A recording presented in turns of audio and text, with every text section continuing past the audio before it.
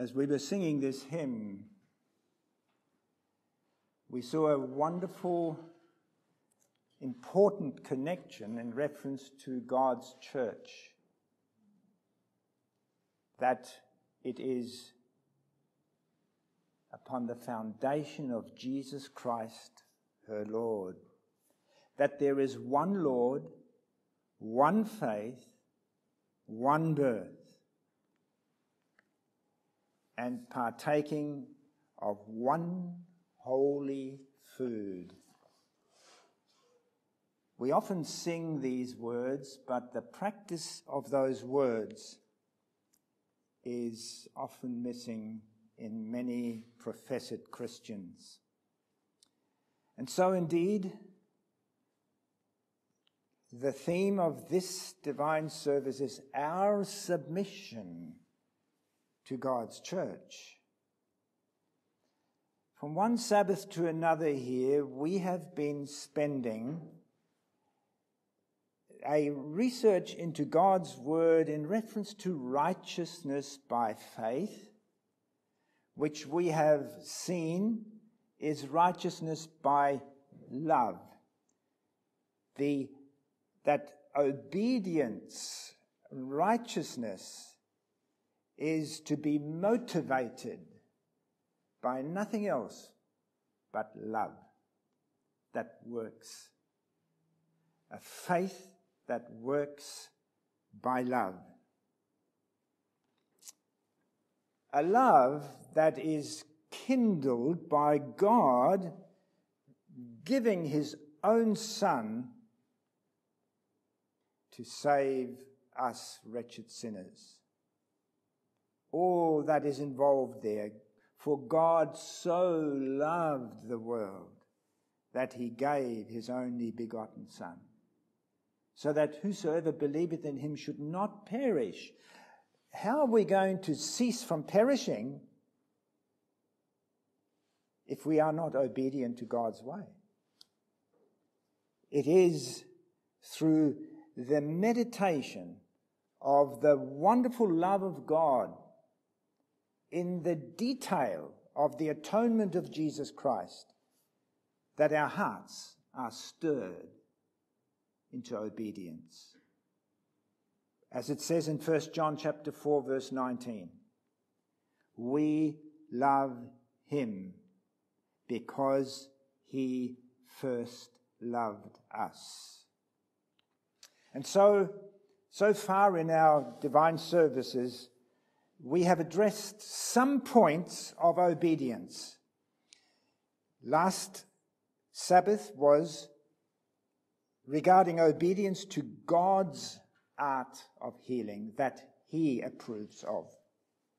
Before that time, it was the place where we worship, to have reverence for God because we love him, and the way that reverence is to be exercised in his house.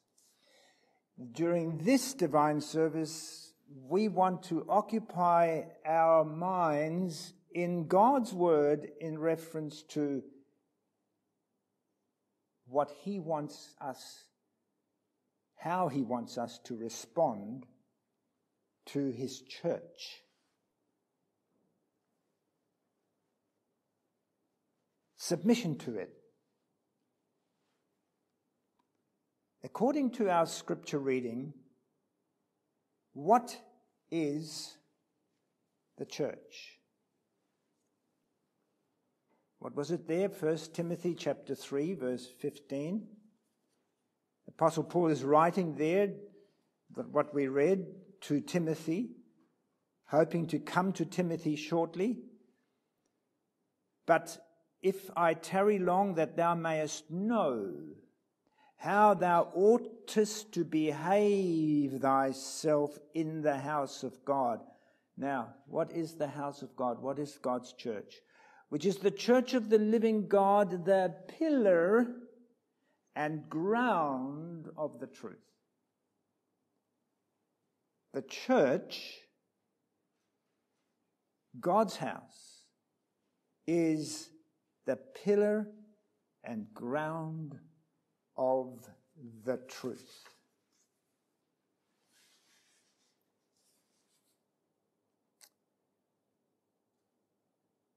This church that is being spoken about here was established by Jesus Christ, the one who loved us so much that he sacrificed himself in the atonement.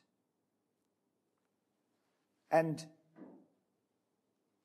he established the Christian church, the church of God, as one church. One church. I just want to let Jesus picture this for us in Matthew chapter 28,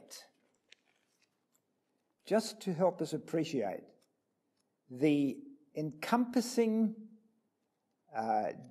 statement of Jesus here, that there is one church, not many. Matthew 28. And there we read verses 18 through to 20. Jesus came and spake unto them, saying, All power is given unto me in heaven and in earth. Go ye therefore and teach all nations, baptizing them in the name of the Father and of the Son and of the Holy Ghost, teaching them to observe all things whatsoever I have commanded you, and lo, I am with you always, even unto the end of the world.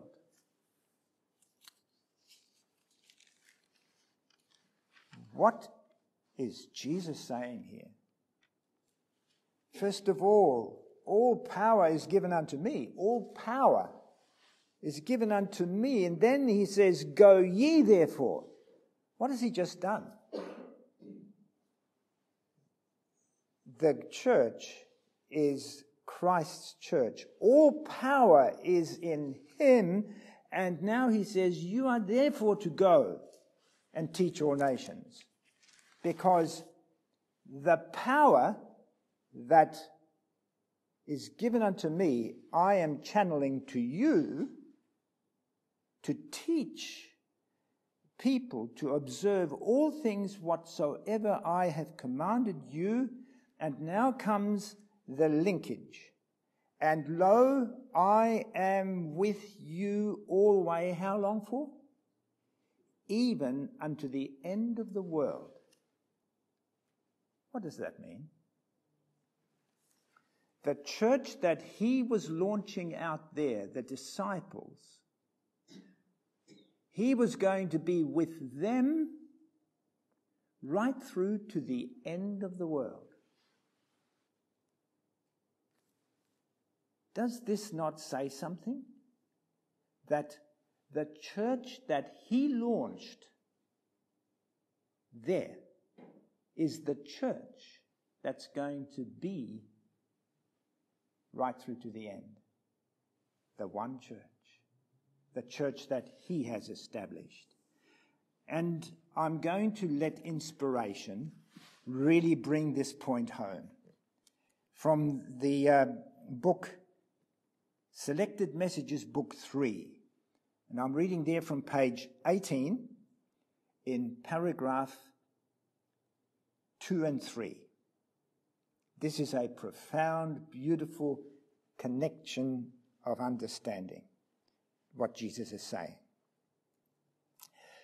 It says, the prayer of Christ is not only for those who are now his disciples, present tense as he was speaking to them, but for all those who shall believe on Christ through the words of his disciples, even to the end of the world.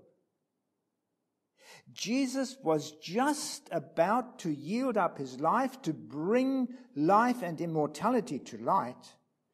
Christ, amid his sufferings and being daily rejected of men, looks down the lines 2,000 years to his church, which would be in existence in the last days before the close of this earth's history. In that one statement, he is visualizing down through the centuries, 2,000 years to the church that he said, I'm going to be with you in the end. That same church. I go on reading. The Lord has had a church from that day through all the changing scenes of time to the present time when Sister White wrote that, 1893. And for us now, 2022. He has seen his church. The Bible sets before us a model church. They are to be in unity with each other and with God. When believers are united to Christ, the living vine, the result is that they are one with Christ, full of sympathy and tenderness and love.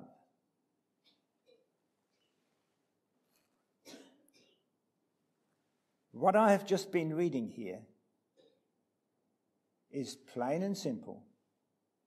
The church that Jesus launched out in the disciples must be the same church at the end. And that's the church that we are considering here that we must be in submission to. Mark the words of Jesus as he launched out this church in Matthew chapter 16, verse 18 and 19. Remember, he said, all power is given unto me. Go ye therefore. Here is now Matthew 16, verse 18 and 19, which connects the power that he has with his church. Matthew 16, verse 18 and 19. And he's speaking here because Simon Peter had said that he is the Son of the living God and so on. And I say also unto thee that thou art Peter, and upon this rock, Jesus Christ, I will build my church, and the gates of hell shall not prevail against it.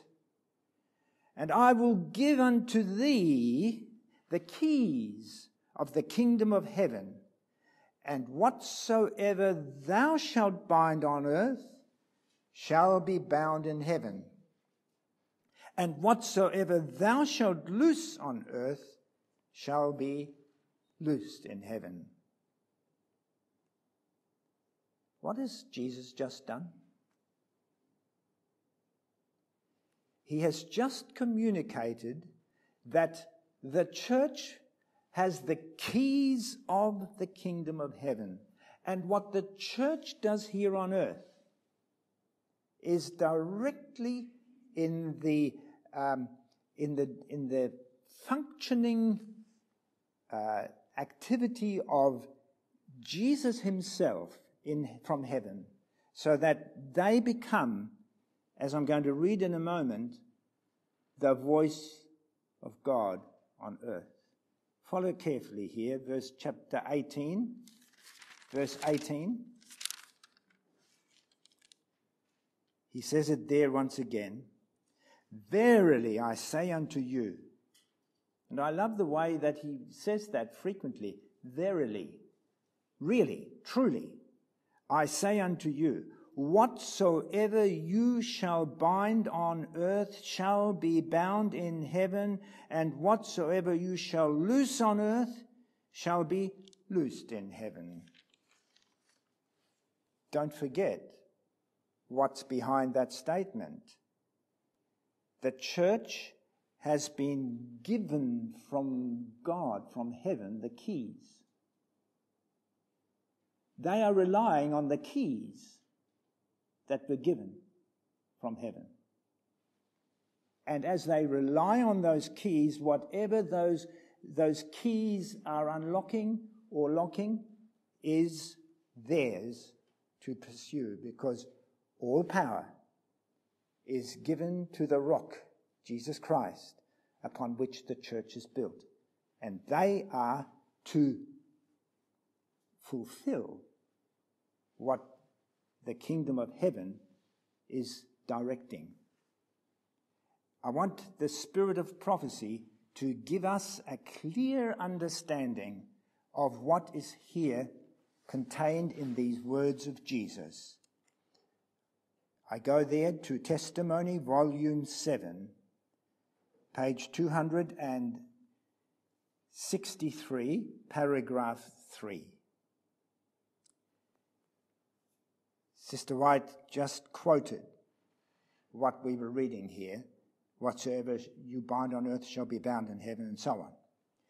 It says, this statement holds its force in all ages. Just as we were reading, I'm with you, with the church, right to the end, in all ages. This statement holds its force in all ages. On the church has been conferred the power to act in Christ's stead. To the church has been given the power to act in Christ's stead.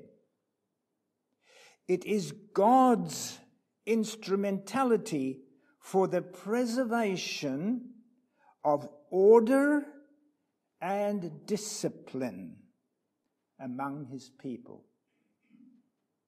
Mark every word. The church is God's instrumentality for the preservation of order and discipline among his people. To it, the Lord has delegated the power to settle all questions respecting its prosperity, purity, and order. Upon it rests the responsibility of excluding from its fellowship those who are unworthy, who by their un-Christlike conduct would bring dishonor on the truth. Whatever the church does that is in accordance, a very, very qualifying statement here. Whatever the church does that is in accordance with the directions given in God's word will be ratified in heaven. You can see that the keys of opening and shutting and doing all those works that Jesus told them to do is dependent upon the church being in perfect connection with Christ.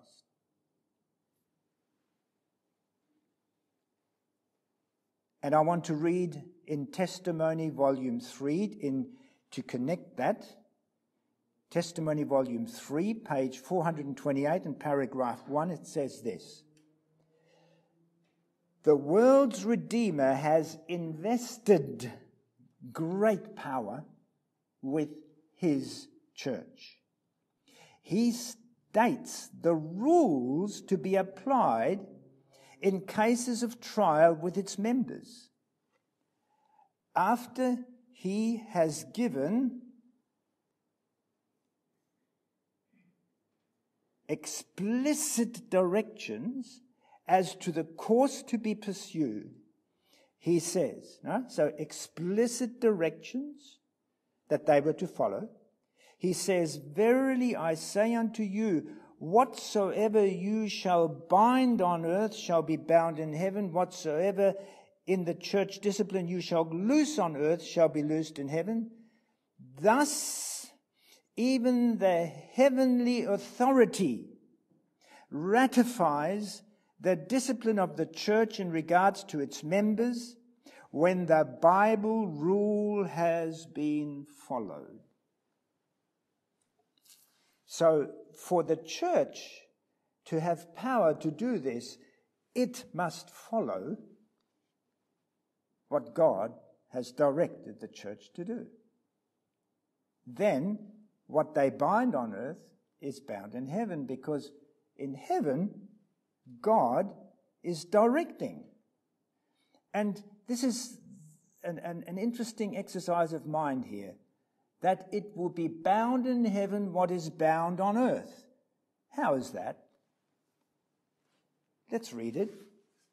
Because the church on earth is inseparably connected to the church in heaven.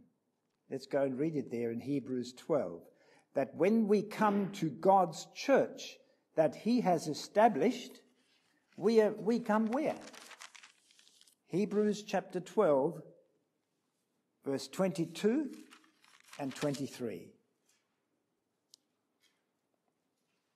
But ye are come unto Mount Zion, unto the city of the living God, the heavenly Jerusalem, and to an innumerable company of angels, to the general assembly and church of the firstborn, which are written in heaven. That's where we approach the church in heaven. The general assembly and church of the firstborn, which are written in heaven, and to God, the judge of all, and to the spirits of just men made perfect, and to Jesus, the mediator of the new covenant. That's the church in heaven, which the church on earth, that we come to in the visible church on earth, we come through that church to the church in heaven. To have our names on the church books, we must make sure that our names are in the church books of heaven. And I just want to really let this word of God bring this point home. The Spirit of Prophecy here in Testimony, volume 6, page 366, paragraph 1. There it is, all beautifully summarized. The church of God below is one with the church of God above. Believers on the earth and the beings in heaven who have never fallen constitute one church. Every heavenly intelligence is interested in the assemblies of the saints who on earth meet to worship God. In the inner court of heaven, they listen to the testimony of the witnesses for Christ in the outer court on earth. And the praise and thanksgiving from the worshippers below is taken up in the heavenly anthem. And praise and rejoicing sound through the heavenly courts, because Christ has not died in vain for the fallen sons of Adam. Reading carefully, meditating upon these words, what does it say? God has only got one church. The church on earth that is in harmony with the church in heaven. That is one church. That's what I read there. Believers on earth and beings in heaven who have never fallen constitute one church. And the meditation of this hour is submission to God's church, that one church.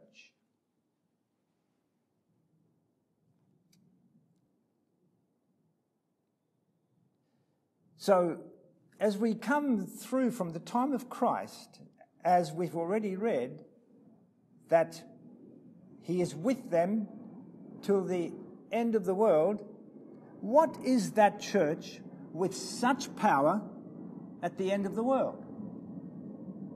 That one church.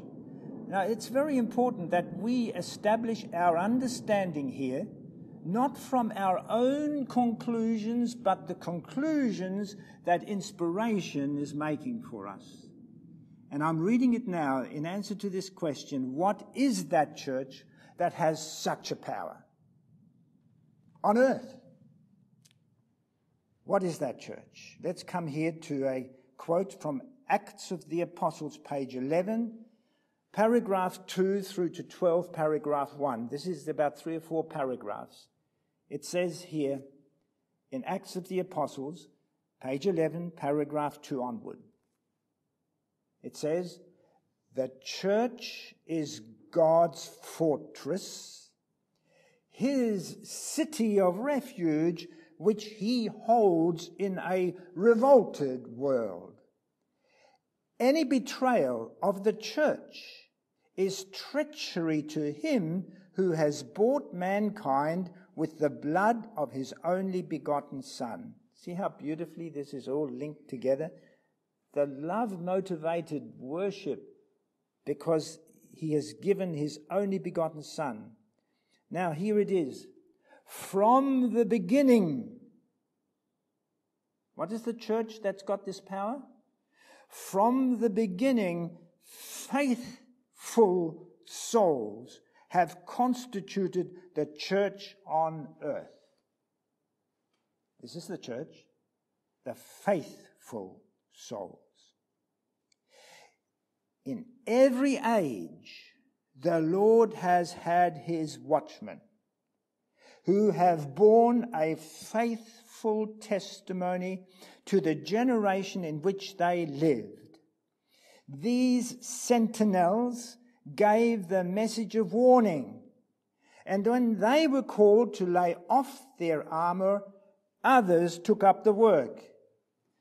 God brought these witnesses into covenant relation with himself, uniting the church on earth with the church in heaven.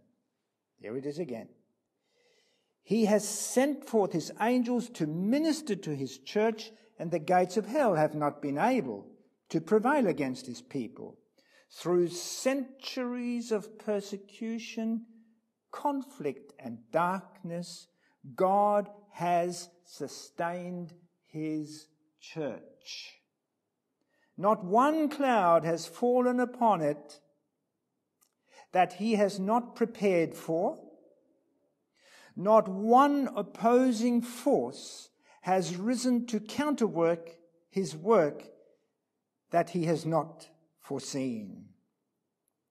All has taken place as he predicted. He has not left his church forsaken, but has traced in prophetic declarations what would occur, and that which his Spirit inspired the prophets to foretell has been brought about. All his purposes will be fulfilled. His law is linked with his throne, and no power of evil can destroy it. Truth is inspired and guarded by God, and it will triumph over all opposition. You can see how powerfully these words are connecting God's immutable power of control through his church that is identified as the one church running right through the history. It goes on to say, during ages of spiritual darkness, the church of God has been as a city set on a hill. Now notice, from age to age, through successive generations, the pure doctrines of heaven have been unfolding within its borders. Enfeebled and defective as it may appear, that church is the one object upon which God bestows in a special sense his supreme regard. It is the theatre of his grace in which he delights to reveal his power to transform hearts. The theatre is not the theatre where you see acting taking place. It's the theatre of operation, where God is operating in the church. So what I've just been reading here tells us that it is the church of faithful people who have down through the ages been under God's direction, and the gates of hell have not prevailed against it, in which the pure doctrines of heaven have been unfolding within its borders. So the pure doctrines are connected with God's faithful church down through the ages to the very end, where he says, I'm going to be with you at the end. So at this time, there is a church that is the same church that Jesus launched out in the beginning. And I want to just let again the spirit of prophecy identify this church that, weak and enfeebled as it may appear. Remember I read that? Weak and enfeebled. This is not a glorious, beautiful, big church with lots of people in it. Weak and enfeebled as it may appear. I want to read from Upward Look, page 315. And here it is, the connection that the spirit of prophecy makes in contrast to the big institutional churches that exist today and God's true faithful people, the true church. Upward Look, page 315, paragraph 5 and 6. God has a church. God has a church. We've identified what she is. It is not. So what isn't it? It is not the great cathedral. Neither is it the national establishment. Neither is it the various denominations. It is the people who love God and keep his commandments, where 2 or 3 are gathered together in my name, says Jesus, there am I in the midst of them. He is connecting who as his church to himself? Where 2 or 3 are gathered, who are keeping his commandments, etc. Where Christ is, even among the humble few, this is Christ's church. For the presence of the high and holy one who inhabiteth eternity can alone constitute a church. Where 2 or 3 are present who love and obey the commandments of God, Jesus there presides.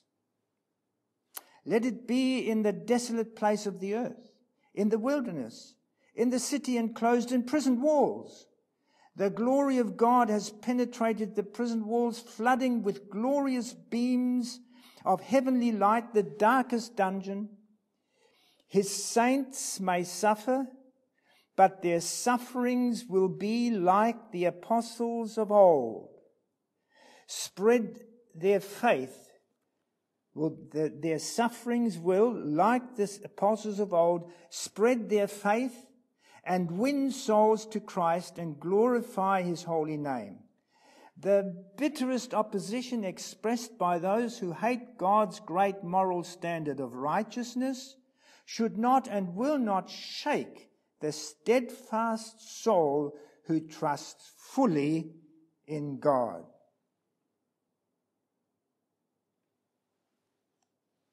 I must read the next paragraph. They that will be doers of the word are building securely and the tempest and storm of persecution will not shake their foundation, because their souls are rooted to the eternal rock.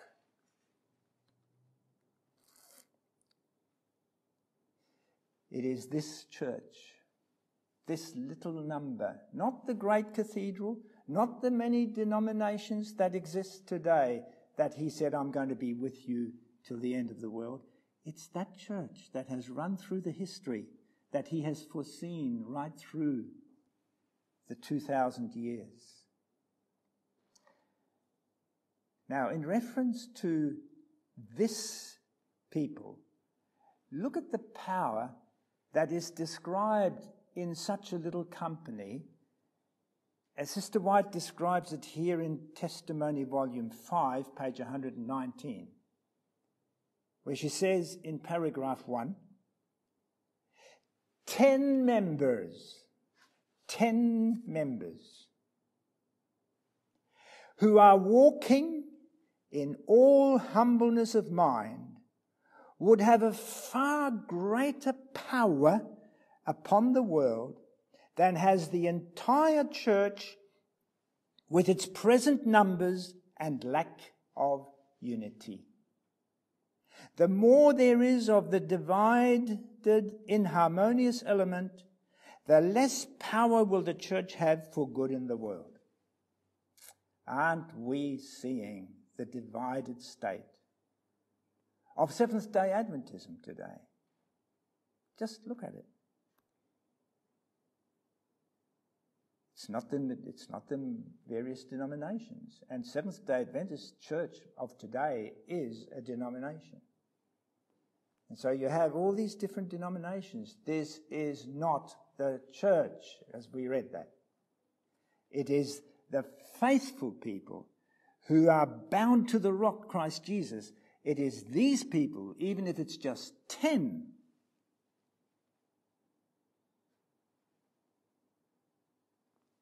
and now follow very carefully, because what is the theme of this sermon?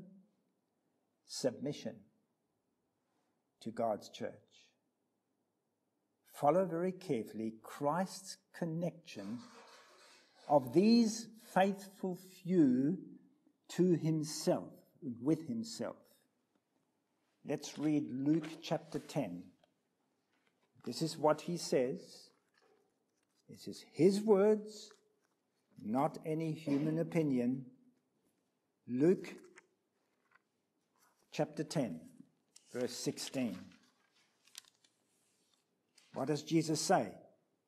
He says, "He that heareth you heareth me. And he that despiseth you despiseth me.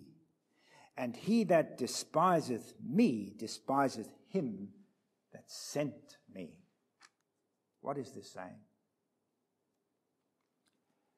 The church that Jesus anointed as his church through to the very end, anybody that hears that church is hearing him. In other words, that church is his voice, isn't it? And he who despises this church despises him. And who else do they despise?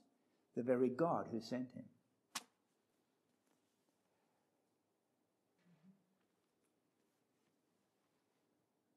I want to read again from the Spirit of Prophecy to let this point come home.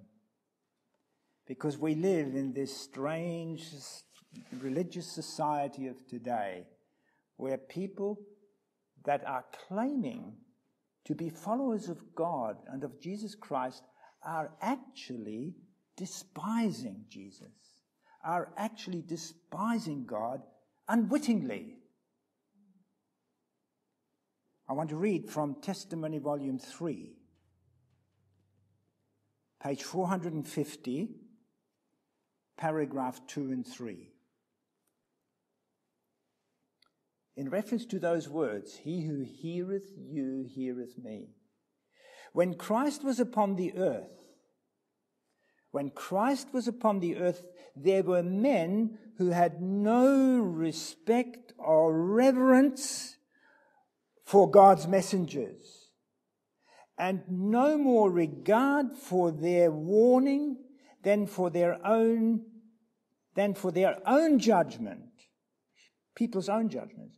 Also, now notice, as it was back there, also in this age of the world, there are those who do not respect the testimony of God's chosen servants so highly as their own opinions. Are you picking something up? We have strong opinions about what we believe. But God's chosen servants are disrespected by their own opinions. It goes on, such cannot be benefited. Those who are highly holding on to their own opinions, such cannot be benefited by the labors of God's servants. And the time should not be lost. Wow, listen to this. And the time should not be lost in degrading the work of God to meet such minds. Minds that are full of their own opinion of what God is saying. Christ said to the servants whom he sent forth, he that heareth you, heareth me, and he that despiseth you, despiseth me, and he that despiseth me, despises him that sent me. Christ gives power to the voice of the church. Verily I say unto you, whatsoever you shall bind on earth shall be bound in heaven. Which we quoted before. Goes on to say, no such thing is countenanced as one man starting out upon his own individual responsibility and advocating what views he chooses, irrespective of the judgment of the church. Don't we see this today? People put forth their own individual views, irrespective of the judgment of the church. God has bestowed the highest power under heaven upon his church. It is the voice of God in his united people in church capacity, which is to be respected. Which is to be respected.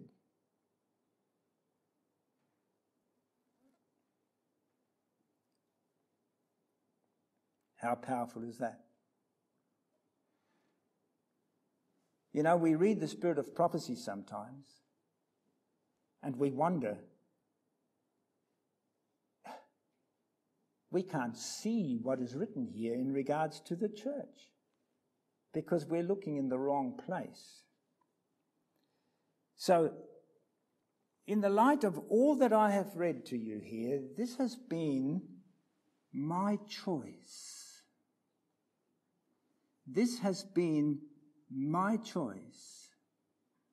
And I'm laying this out before you right now for you, each one of us, to make our choice. Because we are living in the time that we have to make choices in harmony with God's will. Very, very important at this time. As what I've just been reading, what did I read there? That there are men who had no respect or reverence for God's messengers in the past, in Christ's time, and also in this age of the world, there are those who do not respect the testimony of God's chosen servants so highly as their own opinions.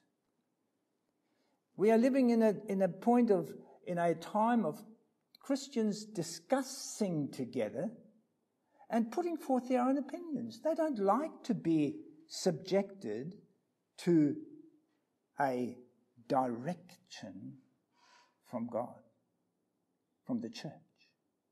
They don't like that. So it goes on to say, that I mentioned here, that these people cannot be benefited by the labors of God's servants, and time should not be lost in degrading the work of God to meet their minds. That no such thing is countenanced as one man's starting out upon his own individual responsibility and advocating what views he chooses, irrespective of the judgment of the church. When I came across this, what I'm sharing with you here, I decided something. I decided that I will lay down every part of my own opinion and place my opinion and my understanding under those who have been clearly identified as God's church, under inspiration. And I had to swallow hard.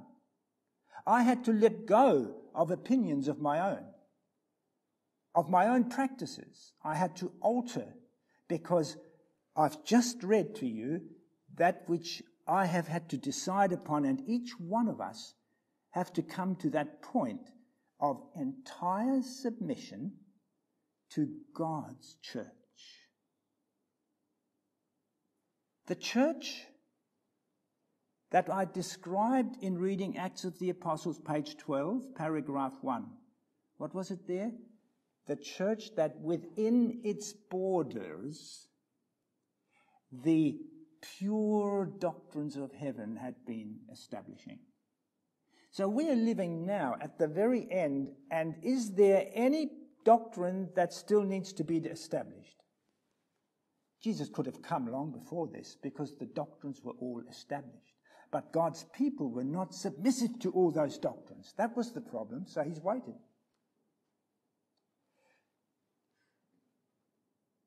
The challenge before each one of us, as it is and was before me, is that my love for God,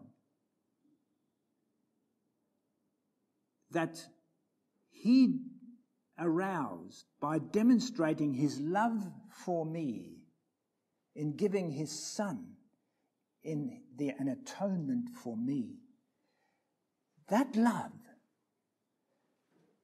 activated within me to make a choice, to unite and submit myself to those whom he has chosen as his servants, to live in unity with them.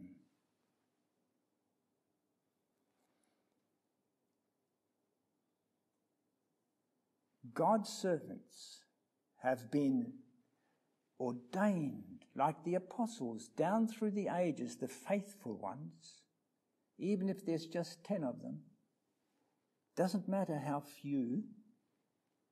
He has chosen these servants to be the people who have the power to tell us what to do. Now, I'm not raising popery here. I am pointing to the church that is in absolute harmony with all of God's doctrines.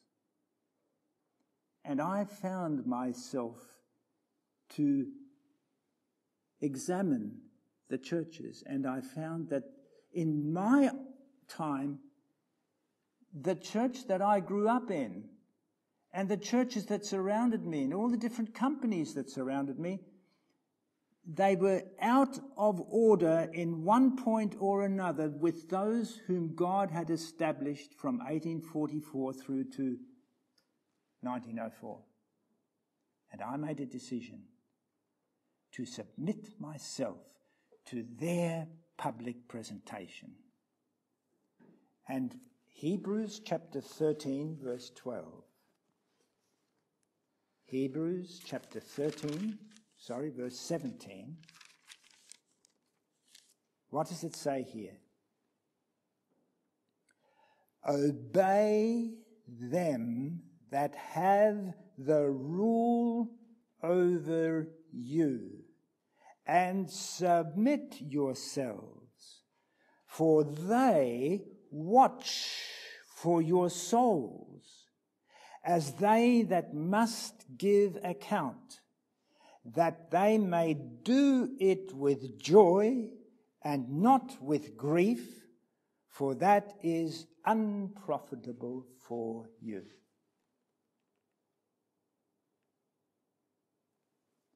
Our submission to God's church. There are few today who actually do this, who have made the choice to obey, even if it cuts across their own opinion, to obey that which has been firmly established by God's true church, in which borders the pure doctrines have developed.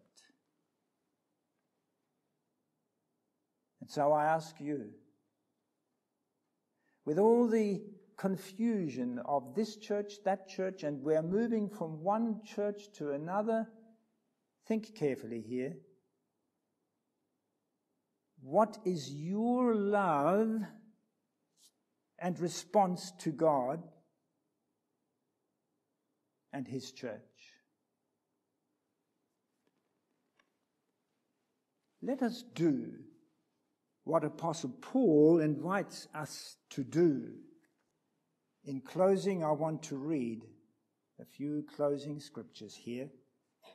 Apostle Paul was a person who has been called directly by Jesus. And look at what he says. 1 Corinthians chapter 4, verse 15 and 16. For though you have 10,000 instructors in Christ, yet have you not many fathers. For in Christ Jesus I have begotten you through the gospel. Wherefore I beseech you, be ye followers of me. A human being is saying, you be followers of me. Why? Let's go to chapter 11. And there he qualifies very powerfully. 1 Corinthians 11 verse 1. Be ye followers of me, even as I also am of Christ. The church on earth, his servants, can say, like Apostle Paul, you follow me as I follow Christ. And that's what the Apostle John referred to. But before we go to Apostle John, remember the words of Jesus in John chapter 17, that his prayer for his church is beautifully described, expressed here in John chapter 17, and the unity of his servants with him. John 17 there, verses 20. Again, he's praying for his church. In verse 19, for their sakes I sanctify myself, that they also might be sanctified through the truth. Neither pray I for these alone, but for them also which shall believe on me through their word. Believe on Jesus through what?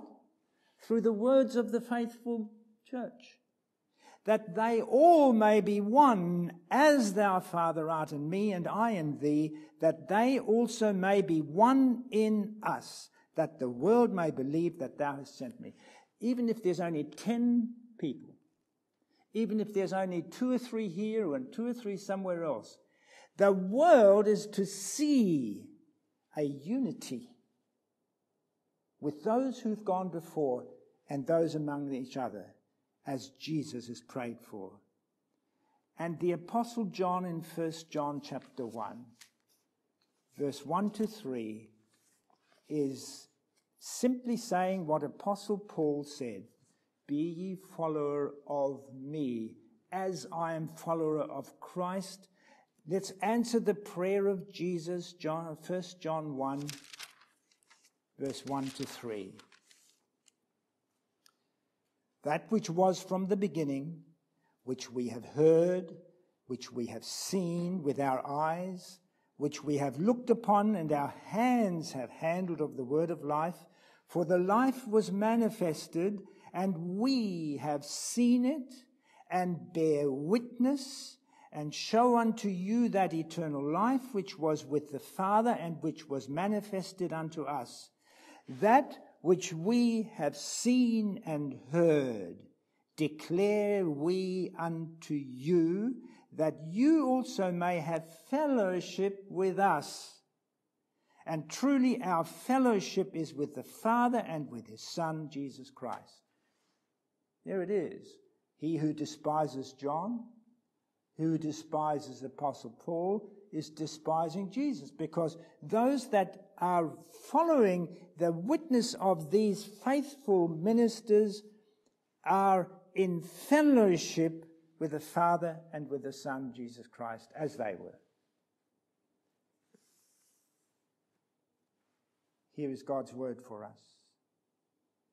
We all need to examine where I stand. If I believe in the work of righteousness by faith, then I will submit myself to the church that Jesus identifies as his church.